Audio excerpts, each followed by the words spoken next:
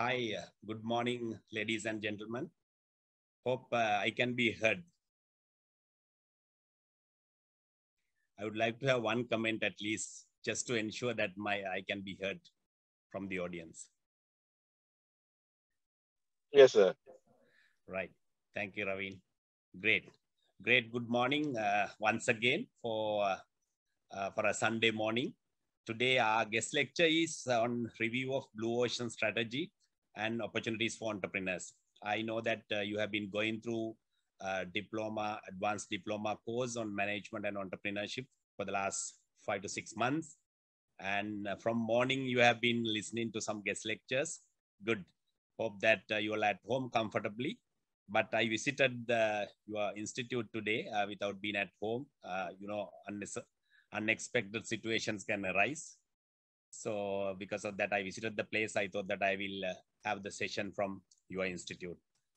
So how are you? All fine? I would like to have a good morning from one of the ladies as well. Good morning. Good morning. Thank you. Good morning. So let's start. I think this is a 1 hour scheduled session. So I would like to complete that within that 1 hour, or maybe few minutes only. It might go extra, maybe with your question and answer session. So let me introduce to me first. I am Ajit Pereira. If you look at my career, I have started as a management trainee in one of the corporates in Sri Lanka. Then I worked in that company as well as 2 other PLCs. Of course, my career was in 3 PLCs predominantly, and including finance, management, marketing, and directly sales as well. I have been covering. And last tenure, of course, if you look at from 2017 to 19, I was working for a Singaporean company as the regional head. And then thereafter, I have joined currently a company called PBSS, where I'm the general manager for basically selling and implementing SAP, one of the gold partner for SAP, Enterprise Resource Planning System, world's best. And so I represent that company currently. So other than that, of course, I have been associated with this Blue Ocean strategy from the beginning. Though I delivered this session to you today, I have been delivering multiple sessions at different institutes on invitation as well as a commercial aspect. Have been delivering this session over a period of maybe I could say last 9 to 10 years. But I have been going slow. Only from last year, I have set up my company as well as Ocean Blue. You can see the brand on the right top corner of the screen. So let's go through quickly. So let me appreciate the Institute of Chartered Professional Managers for inviting me to have this session with you. Hope that you will get some inputs from this session and to do better in this course, as well as to pursue a career in the business journey in the coming years in the years to come.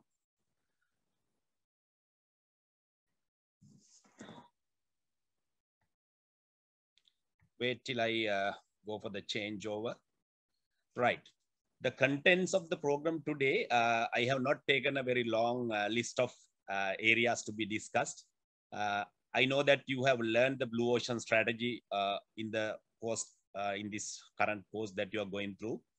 But I would like to give you a summary again as my perspective about the Blue Ocean strategy. You must have gone through that in your sessions. But of course, I would like to give an outline so that we come to the context of the Blue Ocean strategy before we review the concept in terms of the global phenomena, as well as my own learnings on the concept for the last few years. And then we will talk about the Blue Ocean strategy as a journey. And finally, we will discuss how can entrepreneurs benefit from the knowledge. Of course, that will be the purpose of yours for this course. And of course, you will take that forward into the future. Also, we will also be touch upon the Blue Ocean strategy with Ocean Blue, what I am doing. And then if you are interested in the future, maybe we can do sessions for your organizations, for your institutions as well. So let's start with the Blue Ocean strategy in summary. So let me introduce the Blue Ocean strategy, what you already know, or you will learn some new review or new aspect of Blue Ocean strategy as well in this session. Even though you don't learn something new in the first part, I'm sure that you will learn something new in the review part. So let's go through the Blue Ocean strategy in summary so that we come to the context. What is Blue Ocean strategy? Blue Ocean strategy is about creating new markets and avoiding competition. So if I have to answer, if somebody asks in short to give a 30-second answer, what is Blue Ocean strategy? I can say it is about creating new markets. It's about creating new market segments and avoiding your competition. We all know the markets are full of competition, whatever the industry sectors that you represent, whatever the companies and segments that you represent here, maybe from different business fields, you know the competition. And especially if you are in sales and marketing side, you must have already understood, or if you are already entrepreneurs by yourself, you would have already understood the intensity of the competition in the market. So the Blue Ocean strategy theme is you have to create new markets, avoid your competition. We all know, if you look at 150 years before, some of the industries did not exist. Industries like automobile, industries like aviation, industries like management consulting, they did not exist 150 years before, but they were discovered later. And if you go back 50 years and discount retailing, mobile phones, coffee bars, these industries did not exist. I have taken certain examples. Okay, certain examples are technologically driven, and you would come back and tell me, so automobile, aviation industries are basically technological discoveries. But I have taken management consultancy as well. And in that sense, mobile phones are technological advancements, but discount retail and coffee bars are just the kind of value innovations that they have originated. So just look back 20 years. Smartphones did not exist. Cloud computing did not exist. Social media marketing did not exist. So if you look at the history and history by history, and these industries did not exist at that time. So even today, if you look forward, if you think forward, what are the new industries that can be created? What are the new market segments that can be created 25 years from now? So if you are a very value innovative entrepreneur or value innovative sales and marketing personnel in an organization, so you have to think through what new industries can emerge, what new industries I can make, I can create for the future. So these are some of the global examples, but we will slowly come down to our levels, our positions, what we can do in organizations. So finally, Blue Ocean strategy recommends 3 things. The first one, you have to stop trying to beat the competition. All in day in and day out, what we try to do in our organizations is we try to beat the competition. We try to beat the competition and then win our market share. So the recommendation of Blue Ocean strategy, one of the primary recommendation is you have to stop trying to beat the competition. And then you have to create new market spaces. We will be discussing how we are going to create market spaces. So we have to create new market spaces or new segments or new industries. And what happens then? You make the competitors irrelevant. So you can do this within your industry. You can do this across the boundaries of your industry. And also you can do this outside your industry.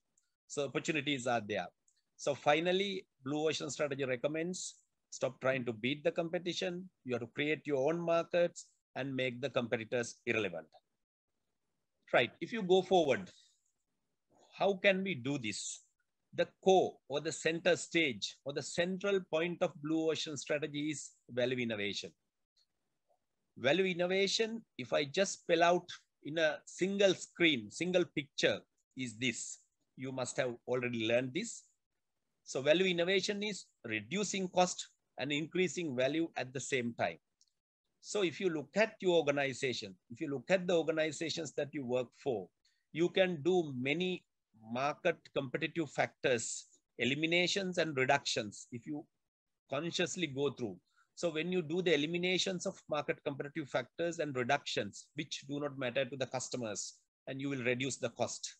And at the same time, you have to think of raising and creating of very important market competitive factors to your product lines and service lines, which will increase the value to the customer.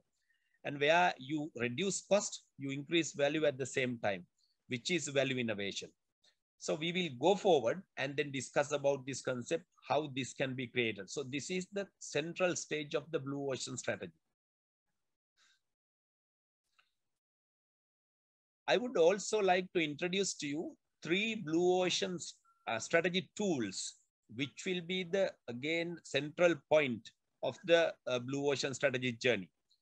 Even if you look at all 3 books that have been introduced in the blue ocean strategy journey from 2005 to 2017, and these 3 blue ocean strategy tools are the key, and they are basically empowering these 3 tools, because this is a journey. If you apply these tools very consciously with other guiding principles, frameworks, and concepts that have been advocated in the books, so basically these blue ocean strategy can be created. So the tool number 1 is the strategy canvas. So this is an example of a strategy canvas that has been even advocated in the book. So I don't want to go into the details of the strategy canvas, because I can detail this strategy canvas for 1 hour. I will just tell you an example. Ringling Brothers and Barnum Bali were the industry leaders of the circus industry in the early part of the 20th century. But this industry was going down by about 1980s. And then Barnum Bali and Ringling Brothers were at the top of the circus industry, and other regional circus groups were following the same value curve. If you look at the Ringling Brothers and Barnum Bali value curve against the market competitive factors, and small regional circuses value curves, even though they are slightly below, but they are following the same shape of the value curve in terms of offerings against the market competitive factors. So we will talk about the Cirque du Soleil value curve after the next few slides. So I just want to introduce, this is the strategy canvas, which is the most important tool in this blue ocean strategy journey. How you change this, how you maneuver this, how you manage this will give you the benefit of the total blue ocean strategy process. Let's see the second tool. Second tool is about the 4-action framework. What is this 4-action framework? 4-action framework, as we have already seen in the value innovation chart, one is eliminate. What to eliminate? So you have to ask very critical 4 questions from your business managers, from yourself, when you are going through the blue ocean strategy process. Which of the factors that the industry has taken for granted, which should be eliminated? Always there are factors when you have matured as an organization, even if you have just started a few years before, and if you have joined a new organization, there'll be always factors which the industry has taken for granted, this organization has taken for granted, which can be eliminated because that do not add value to the customers. And in the same way, there can be market factors that we are already offering, the industry is already offering, but to this level, the industry does not expect. So you can reduce well below the industry standard, where you will reduce your cost without reducing the values that you are giving to the customer. In the same way, what are the factors that you increase well above the industry standard? There can be always factors, and these are the what marketeers and sales teams are always talking about, and entrepreneurs are talking about, where we have to raise these bars, we have to raise these values so that we reach our customer well. And then creation, you have to create new factors. That's where we say, okay, based on your gut feeling, based on your experience, based on your entrepreneurship ability, you have to create some new value factors that industry has never offered before. So these are the 4 critical questions that you need to ask yourself and your organization and your blue ocean strategy team if you have to create something new. Now, the third tool. Third tool is the same thing you are applying to the context. And after asking these questions, you will get answers to these questions. And as I have detailed in the Cirque du Soleil, this circus industry strategy canvas, they found out what are the areas to be eliminated because customers did not these factors did not much matter to the customers at that time, because you have to understand with the context, with the region, and with the other social happenings during those days. Because when it comes to 1980s in US, most of the urban live entertainments, home entertainment, sporting events have emerged. So they did not want to take charge their children to the circuses, because the target group for circuses was mainly the children. So the parents have to accommodate, parents have to accompany the children. And now the situation has changed by about 1980s. This circus industry was going down. And then they identified this company called Cirque du Soleil. They identified Ringling Brothers, Barnum, Bali are still offering same values. And now the customers don't mind. So that is why the industry is going down. So therefore, they eliminated these factors. And they reduced some of the other factors like fun and humor and thrill and danger. And they raised a unique venue. I think you know that those days circuses are traveling from city to city, but they did not do that. They really focus on only few cities. They stationed for months at one location. And then they created new aspects of market competitive factors, which the industry has never offered. Like they created a theme for the circus. They gave a refined environment, not a running places. And then they give a lot of artistic music and dance. So when you do that, they did the market research, they identified it attracted a new set of customers, not only the children, but adults and corporate groups. So if you look at this whole process, it was earlier the as-is strategy canvas of the industry and of your organization. If you are representing an organization, you have your strategy canvas, and also you can see your overall industry strategy canvas. Normally they converge when you go through the competition, because you try to follow the market leaders, you try to go behind the market leaders and increase your values as well. And your as-is strategy canvas become converge with the industry strategy canvas. Then we apply the 4-action framework, ask these 4 critical questions. Then you look at these 4 answers to these critical questions through the ERRC grid. And then you draw the to-be strategy canvas. That is definitely after few market research by the team. And now you can see the same strategy canvas. How Cirque du Soleil, this Canadian circus company, how they emerge. They were a circus company in the industry. They did this change, and how they came out. See what they have eliminated. If you look at the market competitive factors on the chart on the horizontal axis, star performers, animal shows, aisle concessions. I'm sorry, I think you can't see the next line. Multiple show arenas, they all eliminated. So they came to 0. They did not offer that to the customer. And they still gave the fun and thrill, but it is at a lesser level than the industry leaders. But they created new factors like team, refined environment, multiple productions. So this attracted a whole heap of new customers, and the circus industry became active again. Actually, that was not circus. It was a mix of, I would say it was a mix of opera, stage drama, musical show. I'm sure that if you have seen a circus, even in the recent years, even a Chinese circus, now they follow the same theme. So the globally circus industry has been changed. So this company could earn in 20 years what Ringling Brothers and Barnum Bali earned over 100 years. So that is the blue ocean strategy, which you have to consciously apply. So in summary, this is the blue ocean strategy. Let's look at some of the other aspects as well.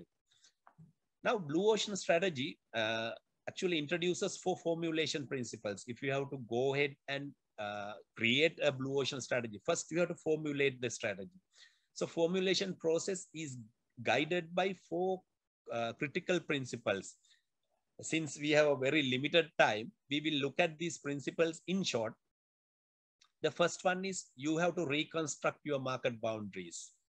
And there are generally misconceptions about the market boundaries.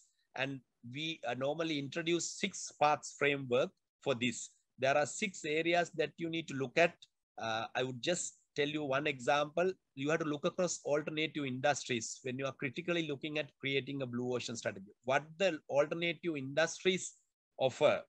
If you look at maybe FMCG industry, what will be looking at, what will be offered from the pharmaceutical industry, what will be offered to a customer in the automobile industry.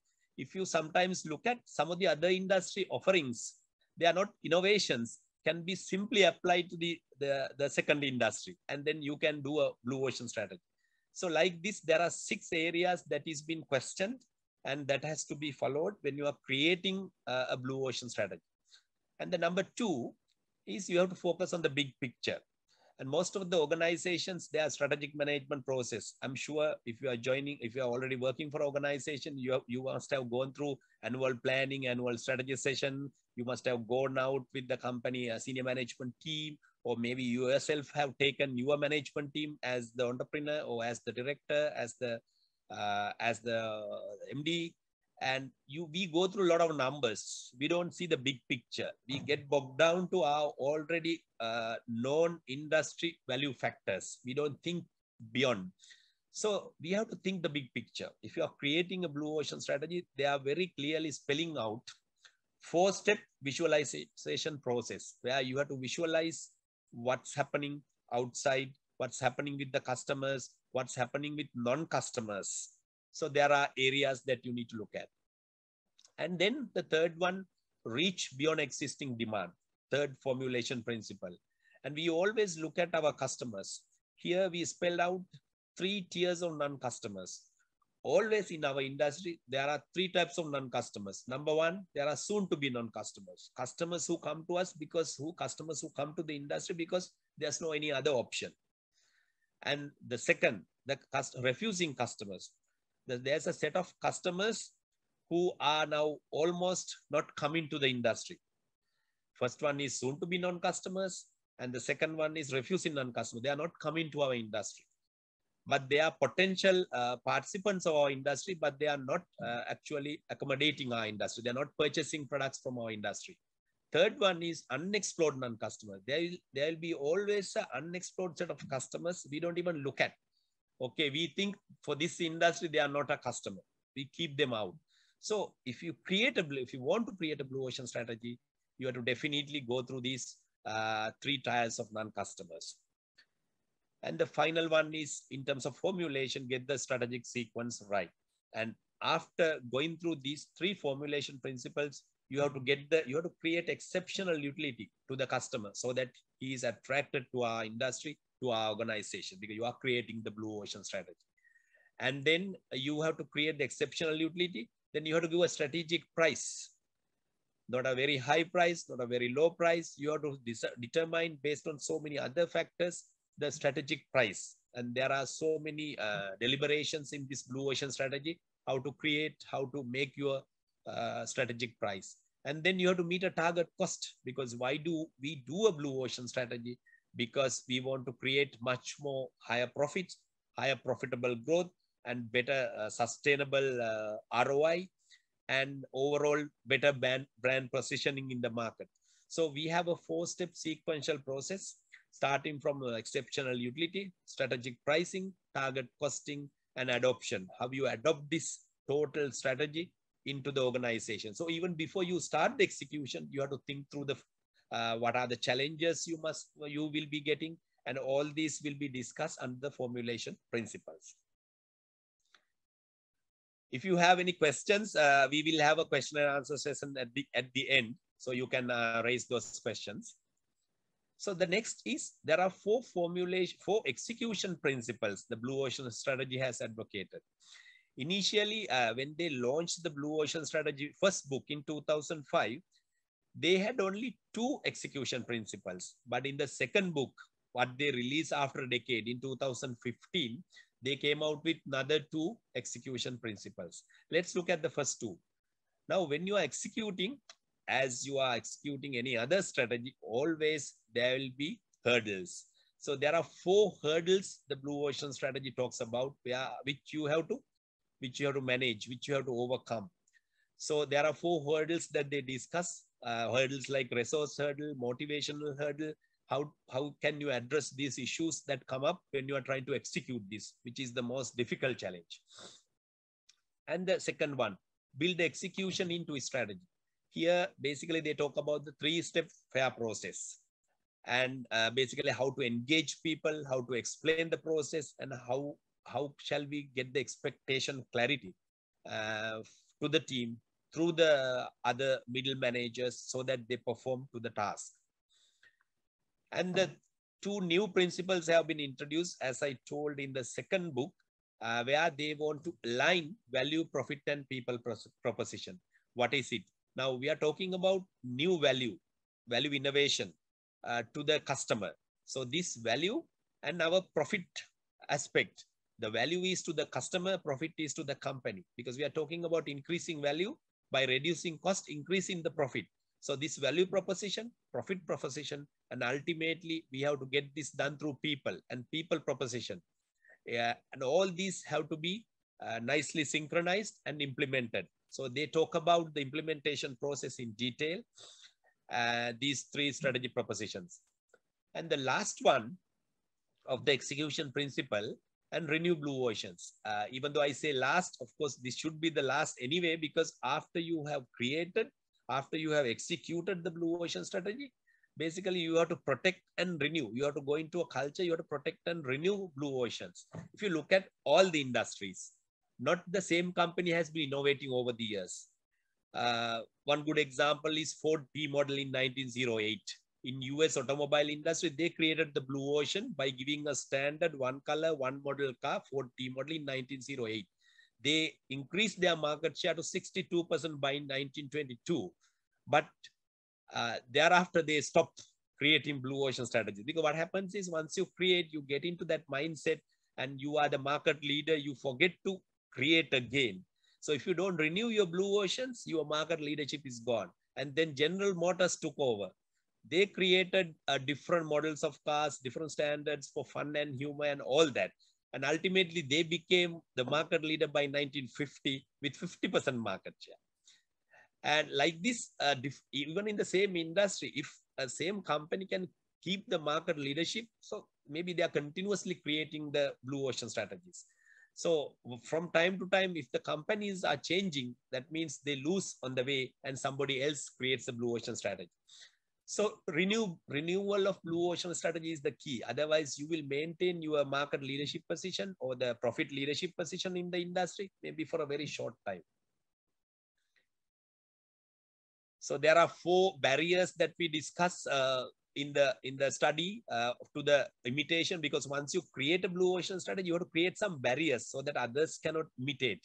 Okay, I know if technologically driven industries, they can create the patent related, legal related barriers. But if it is concept related, process related industries, it's very difficult, like management consulting. But you can still create some uniqueness, USPs in your organization so that others cannot easily follow. So you have to keep on creating, adding so many things to the blue ocean strategy so that you widen, you lengthen, you deepen your blue ocean strategy so that others cannot follow at the same speed.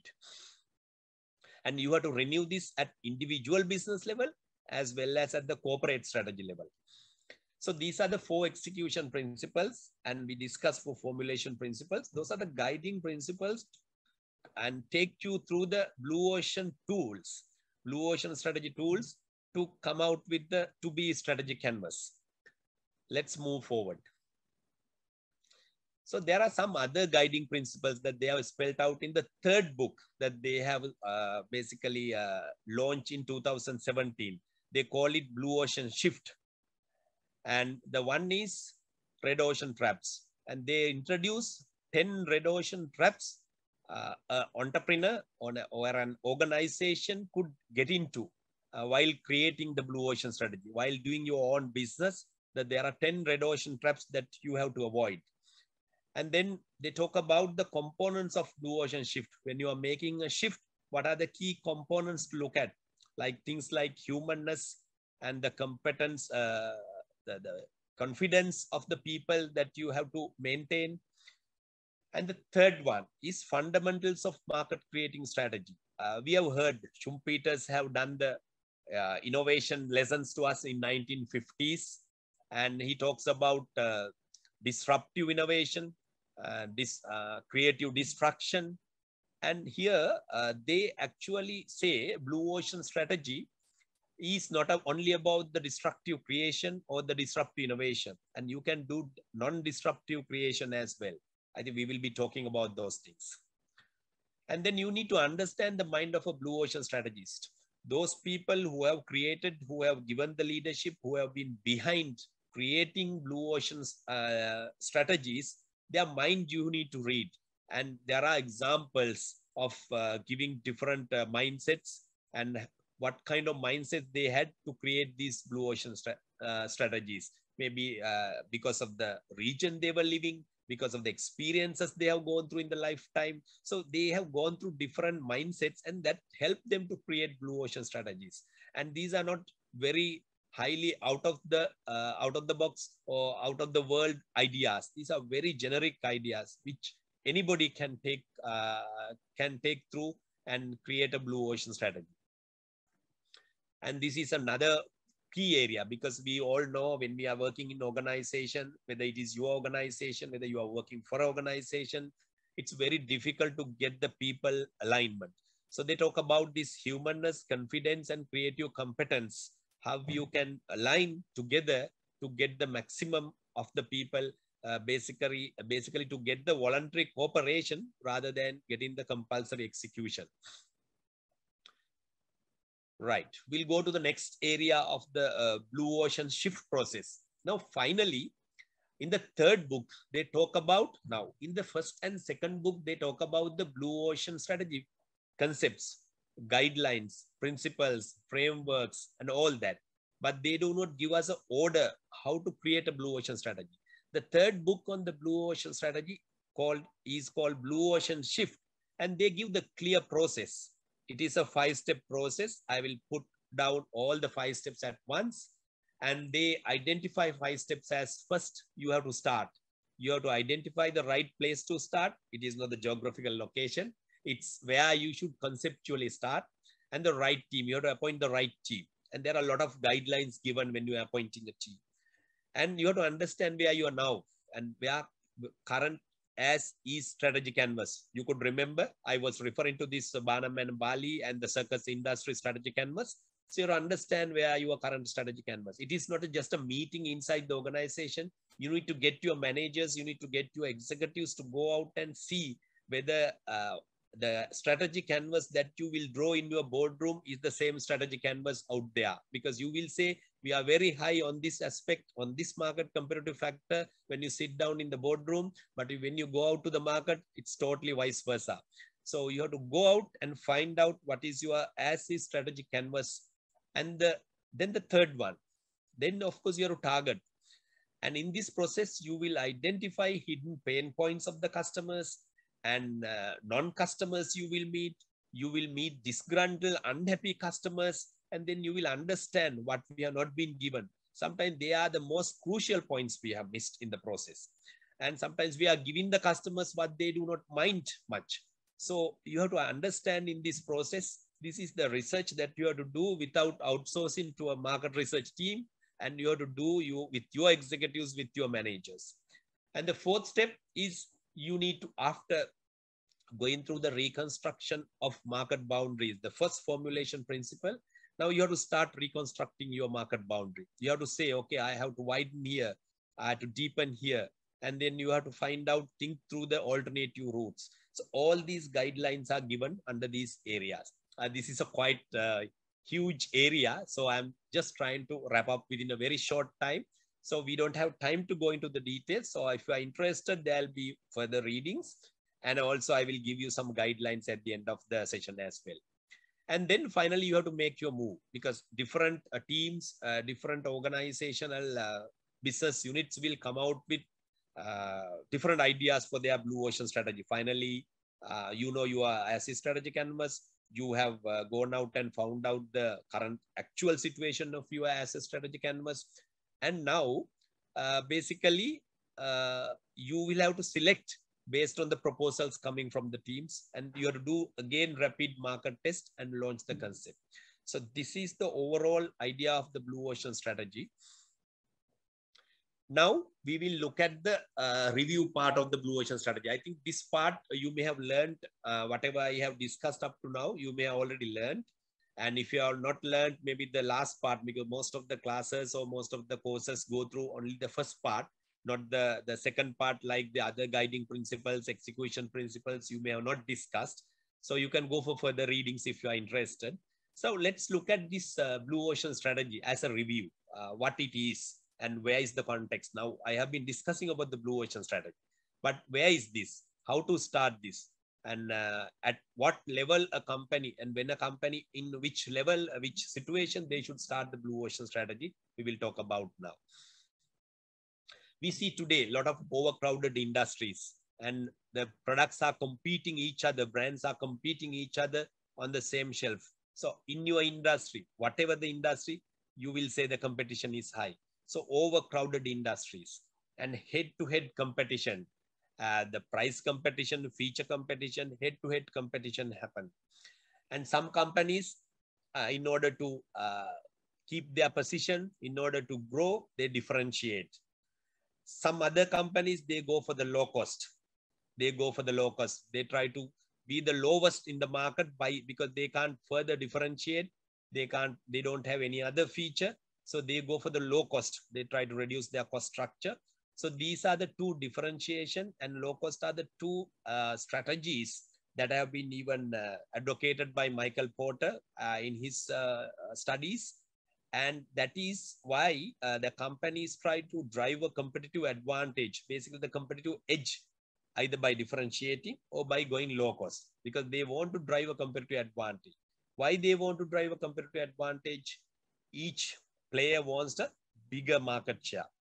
Each player wants a bigger market share in the market, because you assume when you have a bigger market share, you will have a sustainable and profitable growth.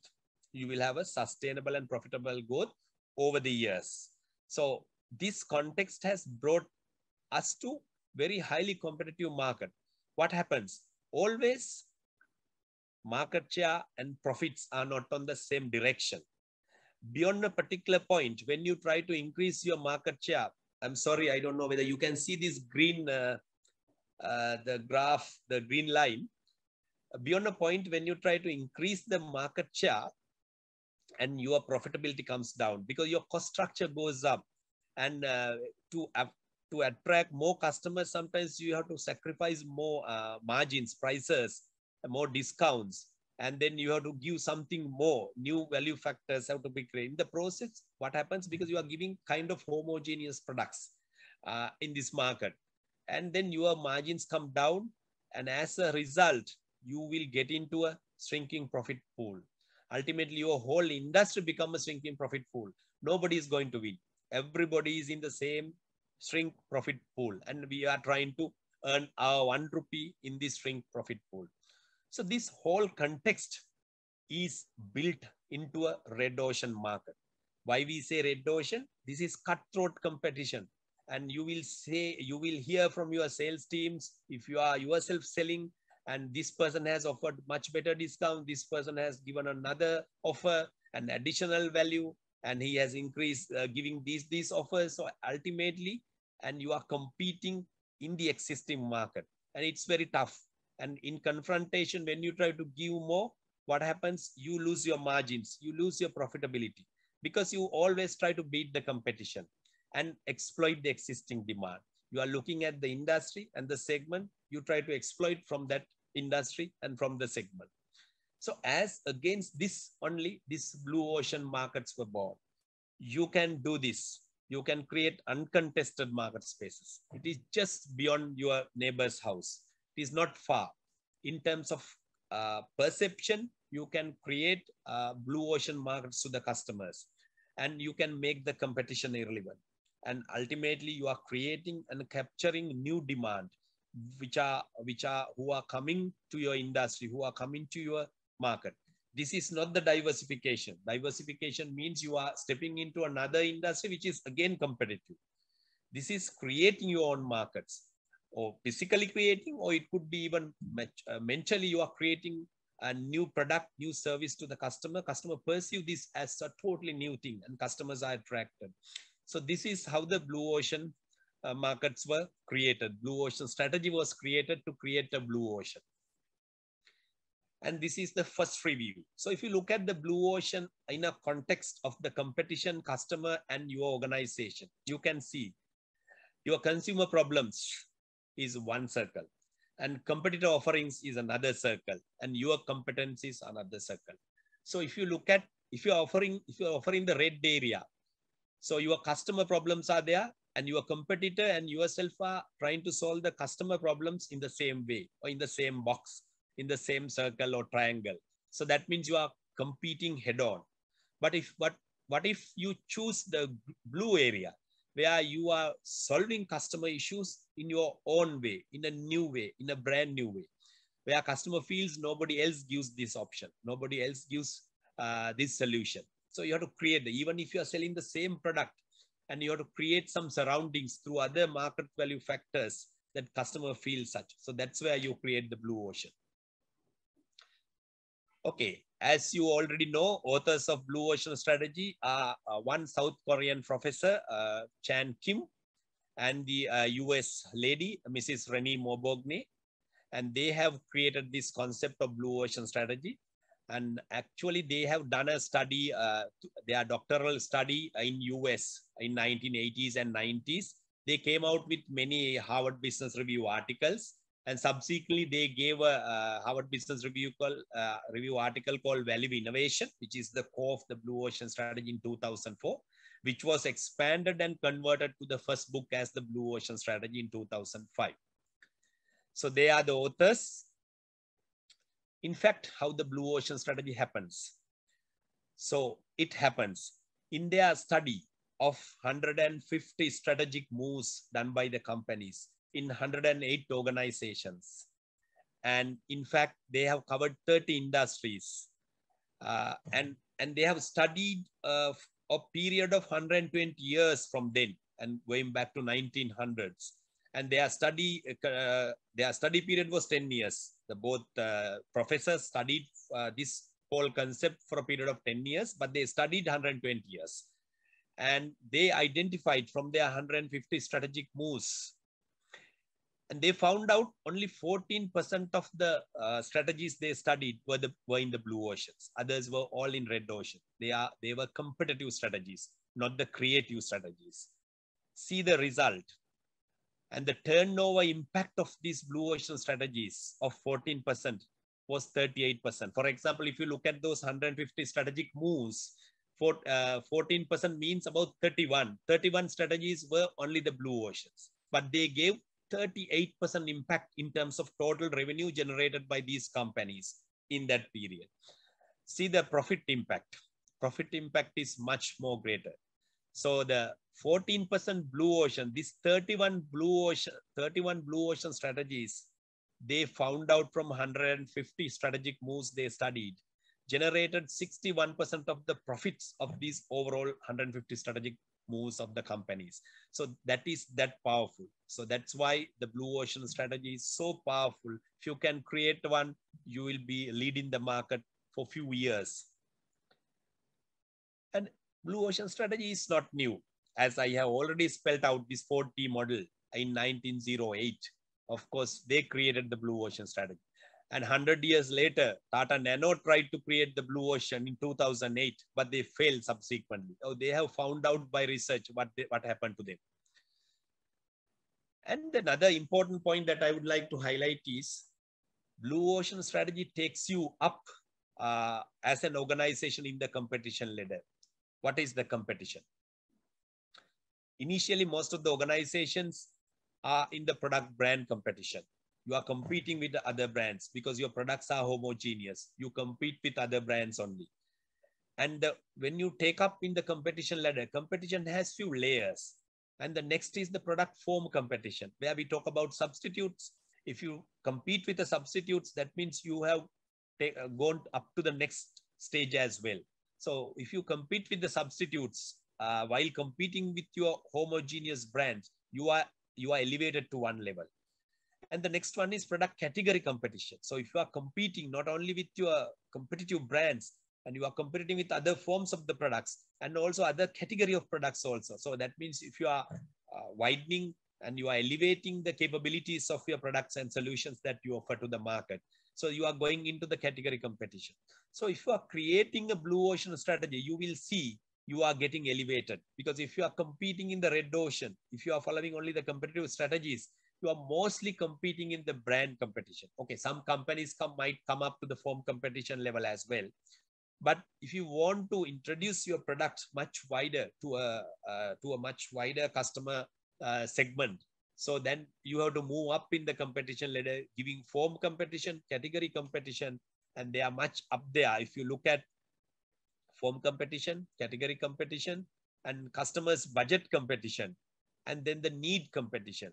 Okay, when it comes to the budget competition, customers have when a customer has a need, they have a particular budget to satisfy that need, and then they come down to satisfy that need, filtered by their budget capabilities, disposable income capabilities. They come down to product category, and then come down to product form, and then finally to the brand. Let's say customer is thirsty, and when he is on the road, and he knows his budget that he can spend to drink something. Let's say he select the product category, whether it is soft drink or let's say hot warm drink. And then he goes, let's say once he knows the product category, he selects whether it is coffee or tea, and then he goes to the brand competition. Let's say he selects his brand of the coffee, whether he will go to the barista, whether he will drink a Lipton tea or whatever. So like that, customer goes through in his decision-making process all these competition in his mind, because competition happens in the minds of the customer. So when you are creating a blue ocean strategy, you should feel that you are elevated to higher levels of competition. Right. And another important aspect of blue ocean strategy, it challenges Michael Porter's differentiate or low-cost strategy. I'm sure you would have heard of Michael Porter's generic strategy recommendation. A company has to either differentiate or go low cost without stuck in the middle if we have to be successful. He's talking about the competitive markets, red ocean markets.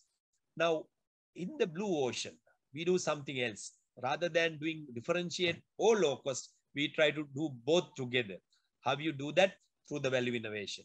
I hope you can remember I introduced this chart with called value innovation, where elimination and reduction of unnecessary factors happen, and you reduce the cost to the company, and raising and creating factors happen at the same time, which are very much important to the customer, and you increase the value to the customer, and then you create a value innovation. So basically the differentiate and low cost can both be done together in the case of blue ocean strategy. And overall, blue ocean strategy is a strategically different approach. If you look at these concepts, I'm not going into these details because I have taken, I think, a little more time by now. If you look at the red ocean strategy, is something that we all know. We go through in our organizations day in and day out. When you go to the market, we can see red ocean strategic approach the companies follow, and a whole heap of things. We are very much customer focused. Customer is always right. That's what our marketing gurus have taught us. And we are asked to do the benchmark with the industry, and we do the segmentation, and we try to exploit existing demand. Okay, as Michael Porter said, we say, okay, either differentiate or low cost. You can't do both together. And we try to follow the market leaders. We try to imitate what others give, and we improve upon that, little improvements to our products and service and the total solution package that we offer to the customer. Basically, even when we are an entrepreneur, we try to introduce something that we know, something already there, get into a market that is already established, and because we can easily sell. And we basically generate a me too business, and slightly we try to be better business. And we are talking about substitutes. So like this, there are so many concepts that we have learned in our marketing and management, strategic management lessons. Now look at all these are challenged by blue ocean strategy. So I'm not going into the details of these. It takes time. First 102. It is not only the customer focus. You need the non-customer focus. Sometimes more non-customers are outside the industry than the customers. So why only focus on the customers? And there are ways that we can attract these non-customers. Like Coca-Cola went into water because more customers are outside the industry. Water is drunk by many people than Coca-Cola. So that's one of the strategy. And then customer doesn't know what he wants. This is one of the main arguments because we say customer is always right. Here, Blue Ocean strategy comes up and say customer doesn't know what he wants because most of the new creations are customers have never been asked. Customers have never asked for those creations. And it is the companies which have created these new products, new solutions. We all know starting from iPhone, starting from mobile phone, starting from even automobile. No customer has asked for it. When they were going on the horse in US in, I think, last part of the 19th century, when they were traveling on horse carriages, they never asked for automobile. They asked for a high-speed horse carriage, better horse carriage, much more beautiful horse carriage, but they never asked for automobile. So it is the responsibility of companies. It is a social responsibility as well, all these corporates, to create something new, continuously create something new to give to the people. So like this, there are so many other aspects that they challenge on our traditional approach. And again, another very key one when it comes to the Blue Ocean. If you look at the leadership responsibility of an organization, what the leadership of an organization does is he manages the operation, he manages the business. If you look at a business organization, actually this is applicable not only to the business organization, this is applicable to the government sector, this is applicable to the NGO sector as well. Let's look at, for our discussion, business sector. Now, if you look at the overall business management encompass two major concepts. You have to manage the operation, you have to manage the strategy. So business leaders, whatever the level you are, especially if you are at a lower level and middle level, you will be more engaged in operation. And if you are in the higher level, you will be more engaged in the strategy.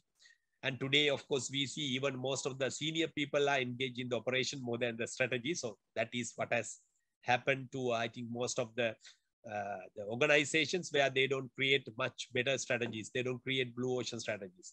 So how to discharge? Now, if you look at the business strategy responsibility, there are ways of discharging this the business strategy. We'll keep the operation aside. When it comes to the business strategy, a leader can discharge his strategy responsibility through competitive model and creative model. So that's where we say, if you are in the competitive mode, you are discharging, basically you are with the red ocean strategy.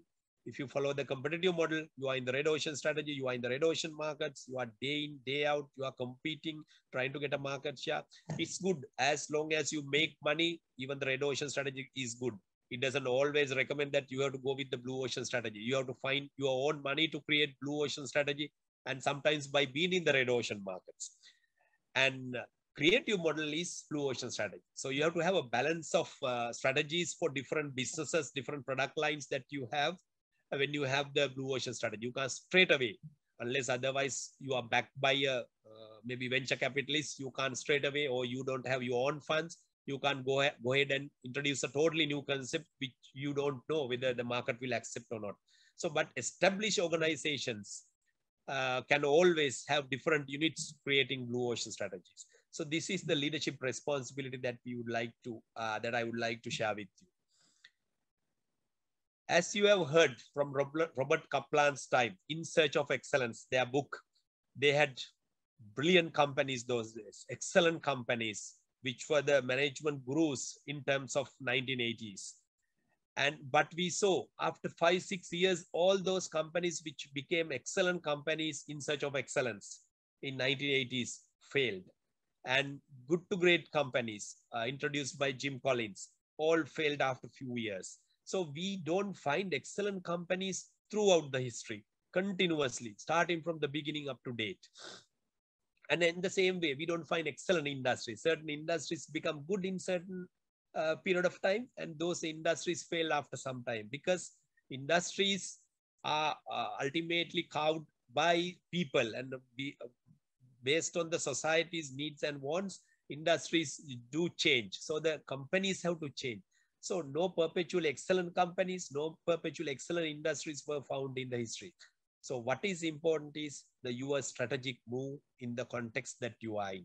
And some of the blue ocean strategies are very simple because that was new to that context.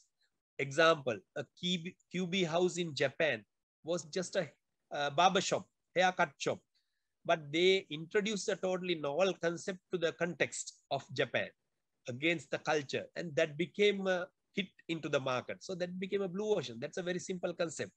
So like this, you have to understand the context, societal needs, and the changes in the generations, and you can create new strategic moves. And if you find the companies have never been perpetually excellent, industries have never been perpetually excellent, it is only the strategic move. So you have to study these strategic moves. What are the pros and cons, how they did that in that context, and how we can learn from this to make one blue ocean strategy in our organizations. And all this blue ocean strategy is not technological innovation per se. Some blue ocean strategies are backed by a technological innovation, like Apple or maybe IBM introduced their PCs, or maybe Tesla. So some blue ocean strategies are backed by technological innovations, but it is not only the technological innovation. There are many technological innovations like Motorola Iridium. They first came to the market with the mobile phone, but that was not a success. And even Apple PDA in 2001, they introduced a technological innovation, but that didn't become a value innovation. And then even Google Glass, for that matter, that did not become a value innovation. That was a technological innovation. So like this, blue ocean strategy is not product innovation. Sometimes just by innovating a product, it doesn't become a blue ocean strategy. And even it is not only a process innovation. These will be backing definitely a blue ocean strategy. Blue ocean strategy is only value innovation. You have to create exceptional value to the customers, market segments that you are targeting at. And another point, blue ocean strategy does not replace red ocean strategy. And because if you assume blue ocean strategy will be the path and no red ocean strategies, it is not a go. Because red ocean has strategies have to be there. You have to be good in red ocean strategies. You have to earn money. Your cash cows have to be there, and you have to compete. But if you are, let's say, if you have few businesses, if you have few product lines, if you are representing few regions, if you find certain regions, certain product lines, certain business units are now making losses. For the last 1 year, 2 years, they have been continuously making losses. No point of continuing the business. See whether you can do something by adding value in terms of blue or red ocean strategy, or otherwise think of a blue ocean strategy. Create something totally new with regard to that business unit, with regard to that product line. So over the years, I have been now delivering this blue ocean strategy session. Actually, I started the journey in 2011. And in that year, after about 4 months of actually putting down so many context into the PowerPoint presentation, I was thinking, because the book doesn't give a proper definition of the blue ocean. It gives a lot of context. It gives a lot of text and knowledge and all that.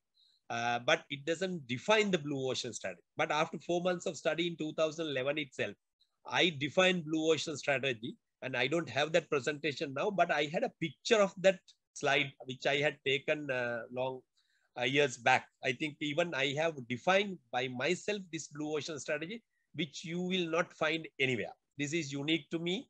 And I looked at this blue ocean strategy while preparing your presentation 2 days before. And I find still it is valid after 11 years. Because first 4 months after doing the blue ocean strategy study, I did this. This every term is unique.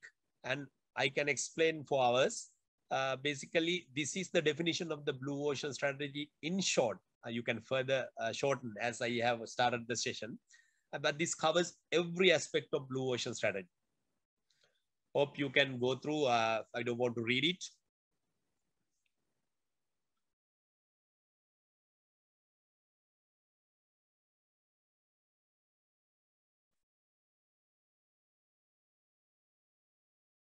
Right. Anyway, I will read once. A value innovating business strategy which creates a new market space within, outside, or within outside or across the boundaries, across the existing market boundaries. Because everything we have examples, 100+ examples I can share with you from the books as well as from the subsequent readings. So this is not the time for that. So we have many examples of creating blue ocean strategy within, outside, and across the boundaries in the given context. It is always within the given context in order to beat the competition, not by outbeating them, but by making them irrelevant in the new market space, which earns a substantial financial gain, quite significant market share, and a uniqueness in brand positioning for a fairly reasonable time of period. But you have to protect your blue ocean, and you have to create your new blue ocean cycle faster. Otherwise, somebody will definitely take you through. So this is the definition of the blue ocean strategy, which I would like to give. Now, this blue ocean strategy is not a one static learning. It is a journey, as I have defined. Actually, these are not there in the books. I have defined based on my last 10 years experience with the blue ocean strategy concept. It's a journey. In fact, from one side, I have started a journey as well. What are the key milestones? In the book 1 and book 2, you will learn a lot of concepts. As I said, frameworks, principles. That is about the blue ocean strategy learning. And it will give a lot of concepts, learnings, and guiding ideas. And the third book that they have launched as the Blue Ocean Shift will give you a blue ocean strategy process, how to go through the process, starting from the appointing the right team, and then going to the market and studying the as-is strategy canvas. And all that process will be deliberated by the third book called Blue Ocean Strategy Process, with some other guiding principles as well. And here I come up and say, you need to get the experience of a blue ocean strategy execution. You need to get the experience of a blue ocean strategy. It is different to, because we know how difficult to implement things in the organization, even in the comparative strategy. So blue ocean strategy is something totally new. So if you go through one execution, you will have your own experience of implementing one in your organization or even in the organization you are working for. With that, you will get this authoritative knowledge where you will be a blue ocean strategy leader. You will be able to tell somebody else, this is how it is been done. You can advise somebody if you are going through 2-3 such implementations. And with that, our leaders, organizational leaders, should be able to create a culture, create a generation of creating blue ocean strategies, and even to take our economy forward, because this is very important. We know in US, most of the people are very innovative and they create a lot of things. But ours, of course, based on the culture we have gone through and our education and our funding, we don't have that kind of funding capabilities. And because of that, of course, we are mostly getting to this competitive strategy. Most of even the people at the very senior level, chairman, managing director level, they go through all this and finally say, we will stop and we will wait for some time. They don't take that very tough decisions. And most of the creative are not getting implemented in the market. So we have to create a blue ocean strategy culture that you can do after you have the leadership. How you can lead this, you have to get the execution experience of a blue ocean strategy. So this is the journey which I have started traveling through. And this will be a good thing if you can also do in your organization, maybe in a small way. Right. We are coming to the last topic, benefits for entrepreneurs, because I think title is review of blue ocean strategy and the benefits for entrepreneurs. Benefits for entrepreneurs are many. They have to be cautiously follow these things. I think there are about 10 benefits I'm talking about. Though I have taken some additional time, it is okay. I will go through another 5 to 10 minutes. Achini is there? It's okay, sir. All right. Okay. Thank you. Thank you, Achini. Hope our team is not hungry. So we will go through another 5 to 10 minutes and then we'll talk about 8 to 10 benefits for entrepreneurs. It could be startup entrepreneurs. It could be established entrepreneurs. Let's say the first one, this blue ocean strategy has been done by different types of organizations. So if you are an entrepreneur and there's no risk, because blue ocean strategies have been done small and large companies, young and old managers, only thing your mindset. And companies in attractive and unattractive industries. The good example is the circus, as I told you, because I took only one example. And there are new entrants who have come out with a blue ocean strategy, and also established companies have also created blue oceans, like Chrysler, again automobile company, 1980s. They were established company. They created a blue ocean by introducing the minivan, like cross vehicle between a car and a SUV. And then private companies have done, public companies have done, like in Malaysia, some of the government institutions have done the blue ocean strategy, and business enterprises and NGOs have done. UK Comic Relief NGO, they have done the blue ocean strategy.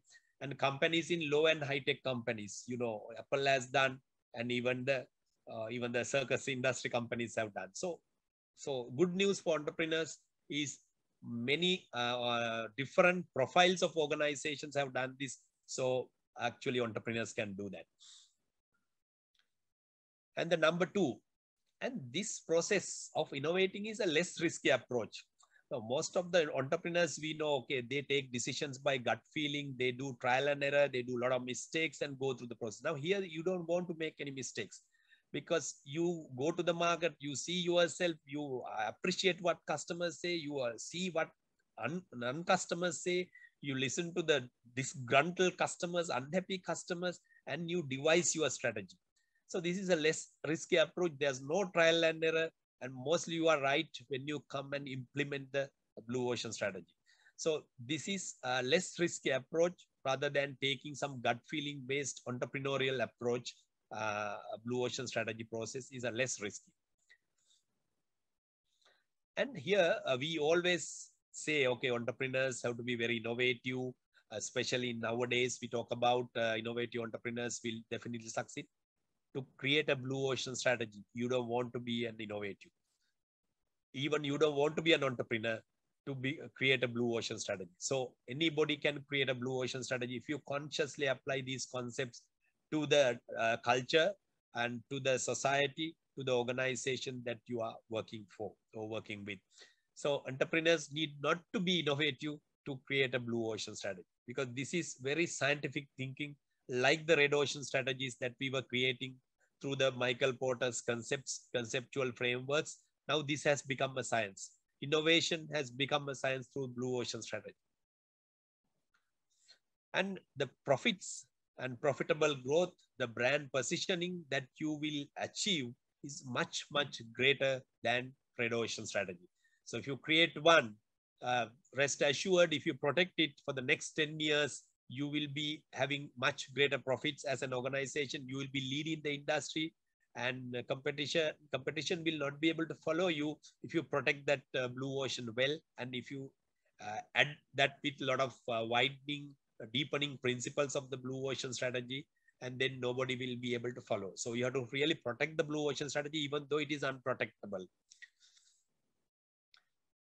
And the other advantage for the entrepreneurs is, now, if you do a strategy canvas proper evaluation, even though you don't implement a blue ocean strategy, there will be benefits even in your red ocean markets. Because when you go through those market value factors and how you fare by and how others are faring by in the market, sometimes you will get lessons. Okay, these aspects I have to slightly increase, then I will be getting a better market share. I will be getting a better profitability. I can charge a better price for the customer because I'm giving some improved values. So forget about the blue ocean strategy. If you go through a proper as-is strategy canvas approach, and then you can create something better by giving more for less, by giving more for more, and improving upon that concept. And then you will be able to better your red ocean strategy itself. So therefore, this as-is strategy canvas and preparation of the to-be strategy canvas is a good concept even to compete, because most of the companies, even in an annual strategic session, they don't go through this. They go through the numbers, they go to the market share, market dynamics, market share, and put down certain numbers, Excel sheets, and then presentations, and that is done. They don't really go deeper down. And blue ocean strategy exercise doesn't need to link with the annual strategy planning. You can do it at any time in the year. And this process will take 6 to 12 months to create one. So therefore, this benefits the entrepreneurs. And again, another good point for the entrepreneurs. Now, when we say about the blue ocean strategy, most of the entrepreneurs, most of the business owners are afraid. Okay, how can I take that risk? I have a slightly profit-making business. Don't worry. You can do this for a one business unit. You can do this for a single product. You can do this for a single company. You can do this for even a single area of a product. Let's say you are a distributing company. Take an area that you don't do well and apply a blue ocean strategy for that region. So you can do that. I think I talked about that point as well. And again, you will be learning a lot of innovative HR strategies, because doing a blue ocean strategy, implementing a blue ocean strategy is not easy.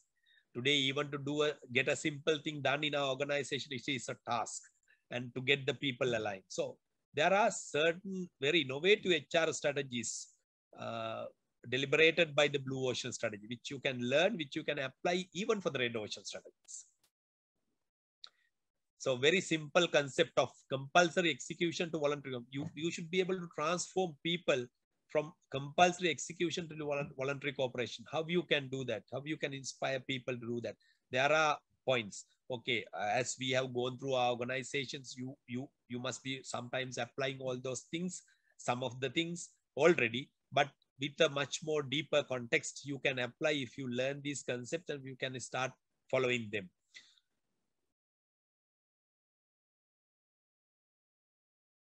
And the other one is execution. The first execution principle is how to overcome organizational hurdles.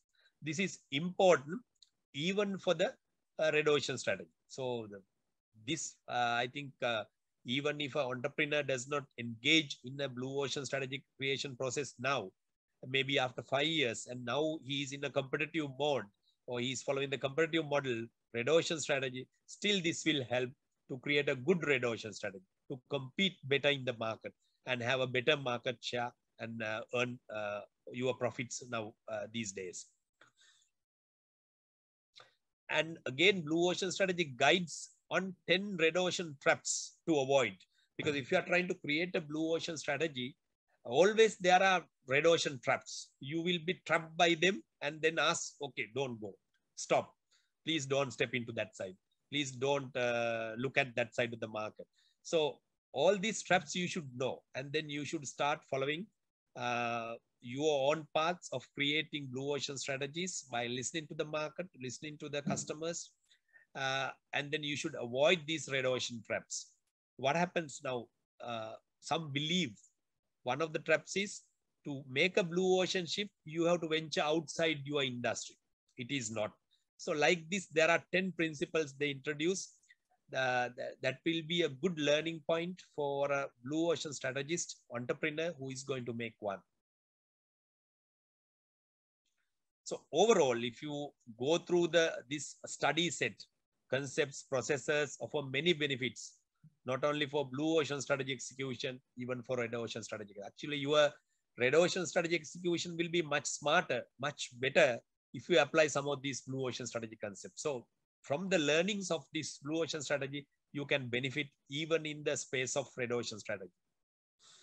Because you are learning some important tools like strategy canvas, buyer utility map, where you will see 108 opportunity table, where you can create new market value factors like Cirque du Soleil in the circus industry. They created a refined environment. They added new music and dance. So like that, you will see a buyer utility map where you can do 108 options, even in the red ocean strategy, where you can be successful. And the pioneer migrator settler map. As an organization, you should have a mix of businesses. You should have red ocean strategy businesses. You should have blue ocean strategy businesses. Otherwise, your cash cows today will take you to settle down, and you will not have future better businesses, and you will be losing out in the overall organizational context in the industry. So you should look at where your businesses are, whether they are a pioneer, whether they are a migrator, whether they are a settler.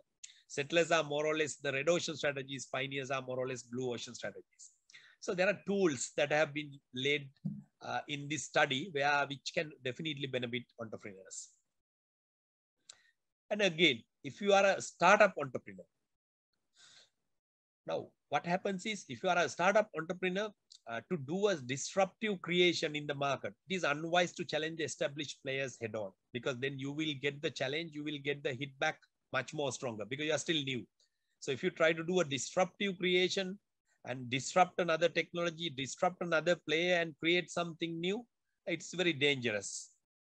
There are companies who have done that, but it is very dangerous. So it's better you do a non-disruptive creation. There are always unseen opportunities. That's where the blue ocean strategies are created as non-disruptive creations. And you have to see those things, especially as a startup entrepreneur. But if you look at, even if you are an established entrepreneur, still, now established entrepreneur, in terms of disruptive creation, most of these organizations, they are in very long-term silos, established silos. They have built their empires. Sometimes they don't take decisions outside the box. So not possible due to organizational silos established for a long time.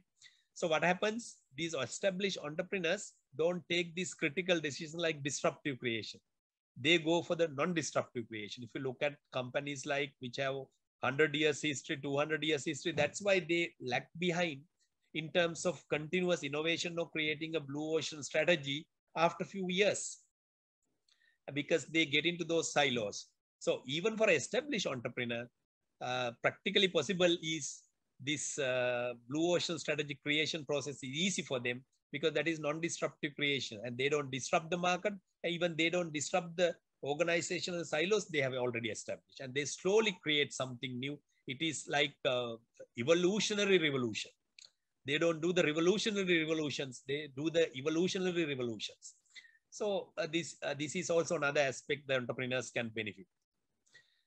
So my invitation is we have to move from red ocean to blue ocean, where the more fish are there, better fishes are there, and much more live fish are there, rather than competing in the red ocean where you have the cutthroat competition and where your margins are low, your profitability are low, your ROIs are low. I think my session, okay, I have taken some additional time, but we can take few questions. I'm okay. Ocean Blue is my brand that I have established for Blue Ocean strategy study. I will spell out in the next slide after the question and answer session is over. If you have any questions, yeah, I can answer them. Okay, there'll be some easy questions as well as difficult questions. I will try and answer the difficult questions. Otherwise, I will tell you what to refer. I hope that you learn something. Yeah, the question time.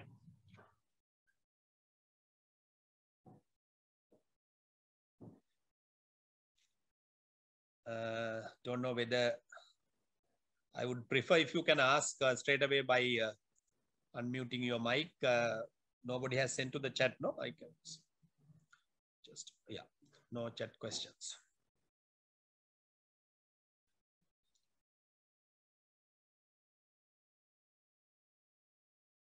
Any questions?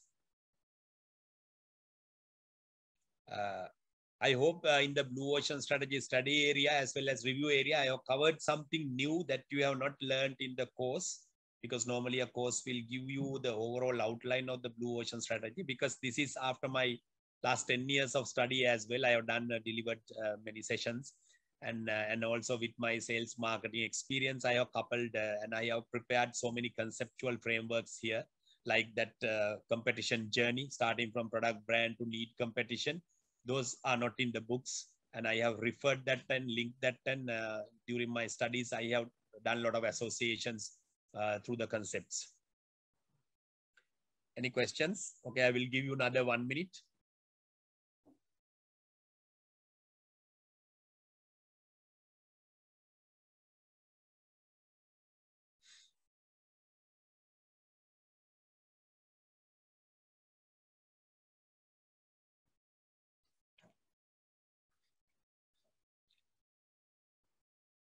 Okay, all fine. I think it seems there's nobody is asking questions. That's fine. You can learn better if you go through those 3 books if you are interested in this subject. In my case, I have these programs deliberated and then designed for anybody who wants, for any organization who wants. In fact, coming Friday also, I have a session for an organization that is for the organizational management team. That's a one full day session. So like this, I have designed. There are 11 modules I have recognized in this whole case, where I, with a lot of examples. For today, I discussed only one example, that is also briefly, but we have about over 100 examples. So depending on the depth of the course, I give many examples. The 11 modules, if you find the 12th one is, if the industry wants a very focused one, then I study the industry. I sit with them for about 5 days, and then I will take a lot of examples from their own industry and do some sessions for the company. And then if an organization needs coaching sessions as well, it's a 6 months coaching session with the 5-day course. Plus, I take the whole organization through the Blue Ocean strategy process. And this is if you are interested, if your organization is interested, you can inform even ICPM or even inform me. And these are my details. In fact, I have set up my company only the last year with the brand. So I'm going to go through a journey of Blue Ocean strategy. I have much bigger dreams on this subject, and to spread this more in the country and do some sessions, maybe even outside. And I have a YouTube channel called Ocean Blue Ajit. You can see that actually I am traveling this journey through a YouTube channel. Already I have released about 16 videos. You can see, and it's a journey. It's in order. And if you can watch from number 1 to number 16, and more will be released in the days to come. That has also been recently started. And I'm going through the whole journey step by step with short videos of like 4 to 5 minutes. You can enjoy the journey if you can even subscribe. So that's free of charge knowledge and much more deeper knowledge with my own experience as well. Any questions? If you have any other concerns, any doubts, any learnings that you have gained, maybe I have told something else, any contradictory points?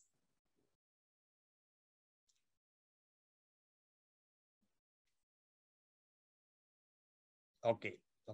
My website, don't look at now itself. I have not yet finished. I just starting off only.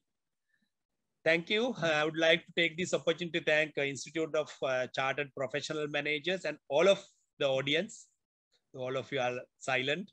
That's fine. Hope that you will have a wonderful journey here with the CPM as well as in your course, and let all be successful in your professional course, and have a wonderful Blue Ocean strategy journey to all of you.